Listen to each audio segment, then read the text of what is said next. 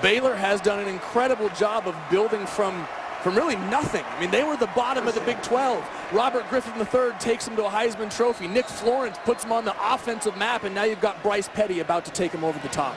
The flag comes in. And an illegal procedure. Number 75 offense. 5-yard penalty. First down. 1st and 15 to begin. And Petty with a quick toss to Jade Lee.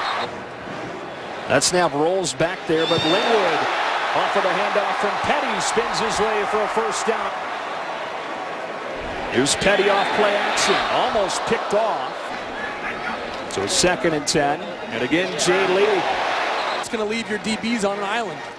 Off of the zone replay, Petty pulls and gets a first down inside the 25. Had the Big 12 in rushing touchdowns last year with 14. Linwood has a seam and another Baylor first down from the 11. And a dangerous throw. To be effective in this offense, you don't have to be extremely fast as a quarterback, but you got to make great decisions based on a ground attack, and Art Briles wants to run the football first.